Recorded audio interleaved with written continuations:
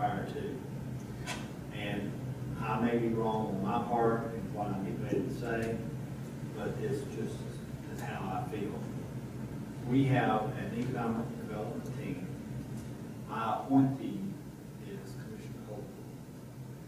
And what I have asked in the past is that I not be told anything that's going on in economic development as to the what is taking place in the arena and how they're developing this project.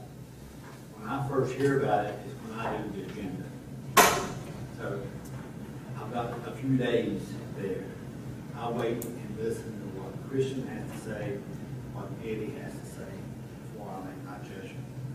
But I have asked repeatedly, the county manager can tell you, commissioners can tell you, I have asked repeatedly, do not tell me what this project entails, because if I don't know, I can't put it out into the public. I cannot make comments on it until it comes to fruition. So on my part and on your part, I know where you stand, that you want that information in advance, but I've asked not to be told, because what I do not know, I cannot leak. And we've got a team out there that's working on this. They are a good team. And I do respect you asking a question on it. But you're getting your information pretty much within a few days of what I'm getting.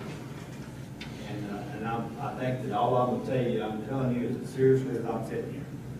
You can go from the manager, you can go to the commissioner, and they will tell you, our EDC team puts these things together, and then they inform us that we've got a good project coming. And like I say, this is reduces the unemployment rate, and that's a lot of what we're about. Thank you for support, and thank you for going around David. Bless your heart. You had to put up with David for, I don't know, what, a couple hours. But anyway. I think what Rob was referring to, that is available after we receive